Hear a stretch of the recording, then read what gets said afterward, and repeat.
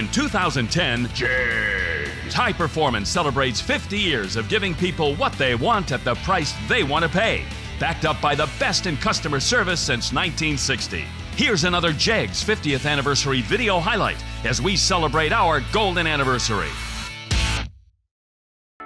In 2003, the Coca-Cola Company, the makers of the sports energy drink Powerade, which at the time was the series sponsor for NHRA drag racing, tried something a little different in its national television advertising campaign.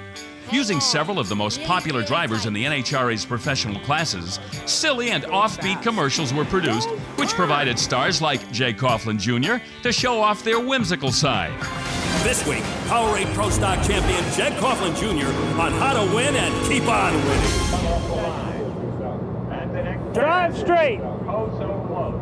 This has been Tactics and Strategies of the NHRA. The commercials were a big hit with millions of drag racing fans all over the country.